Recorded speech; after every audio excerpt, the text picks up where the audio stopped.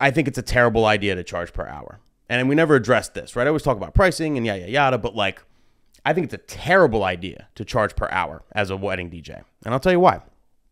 So, charging per hour, first of all, is a terrible representation of what you do. Because if you're charging per hour, you charge $100 per hour, like that guy said, okay? You do a 4-hour wedding reception, 4 hours, $400. You are now not getting paid for all the behind the scenes work. Depending on like your whole workflow and everything, you know, the behind the scenes stuff, the planning, the meetings, everything can be half, maybe 75% of the time you spend on a wedding. I'm about half and half, I'd say. You know, I probably spend about 4 hours, 5 hours per wedding behind the scenes. Planning, making my playlist, prepping stuff, my worksheets, meetings with the couple, right? Sometimes a little less, sometimes a little more, but on average, it's probably 50-50 for me. Some other people might take even a little longer. You're not getting paid for any of that stuff. You're only getting paid for the actual event. So you're doing yourself a disservice. On top of that, charging per hour kind of opens up a can of worms. When you charge per hour, you're inviting clients to nickel and dime you, you know? I hate nickel and honestly, nickel and dime such a terrible nowadays. We're going to change. It should be you're inviting clients to $10, $20 you. Maybe if it was like a year or two ago, you could still say nickel and dime. I feel like nickel and dime is an outdated, statement. Okay, it's a $10, $20. Okay, it's a Hamilton Jackson you. Clients will Hamilton Jackson you, right? Anyway, regardless, you're opening up a can of worms with this.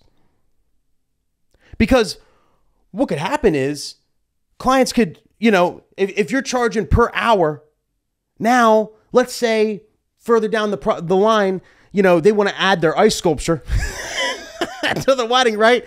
Or they want to add something and they need to cut costs somewhere. Well, they're going to look at the DJ cost and might say, hey, you know what? Honestly, dinner's until like 8:30. We don't need you to start till 8:30. So can we just have you from like 8:30 to 10:30 just for the 2-hour dance set? We'll just put on a playlist in the background of dinner. Or vice versa. We don't need you the whole time. You can actually leave an hour early. We're staying for like an after party and all that, and we're going to still be in the room, but you can just pack up and leave. We don't need you for the whole time. You're opening yourself up for clients to literally ask you to cut, just come late. Don't start till late. And those of you that agree to that sort of thing, now you're stuck at a crossroads. Either you show up late and set up with enough time to start right after dinner. So literally you look late. All 150 people at the wedding are looking at you like you're late. Like, this dude's late. Like, why is he setting up now? Like, the wedding, we've been here. Like, the dude's late. Wow, the DJ was late. And because they don't understand what happened. Or you get there early, like normal, and then you got to go fart around for 3-4 hours until you're ready to go. So you're still wasting, the whole day, you're still there. You still set up early. It's just, you just didn't mix through dinner. So you're making less money, but you're still there the same amount of time. Charging per hour sets you up for this type of thing. You got to charge per event. It's just a terrible idea. Literally a terrible idea. See, you got to have a minimum. Because if you have a minimum, you can have more of a stable income.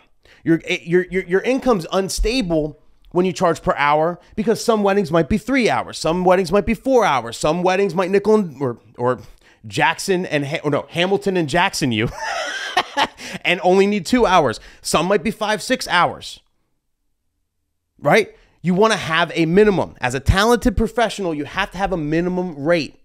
This is how much you charge when you DJ a wedding. Minimum. Now, that minimum rate should be based on, your talent, your area, where you're from, what people are charging in your area. If you believe you're kind of like in the middle, right? You're more talented than some DJs. You have better service than some DJs, but there are some DJs that, offer a little better service or might have more experience or whatever, and you're in the middle, then price yourself in the middle. Do the old, bride2024@gmail.com and email everybody, get everybody's prices, right? Everybody has a burner account. Figure out what everybody's charging in your area. Price yourself in the middle. If you're just starting out, maybe price yourself more on the lower end as you're starting out and gaining your experience.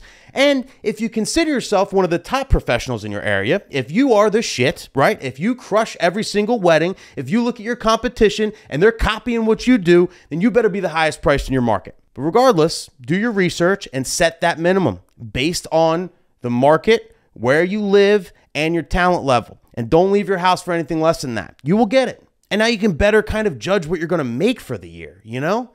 And build in all those extra costs. Remember how much everything else costs and gas and all that stuff. Set yourself up.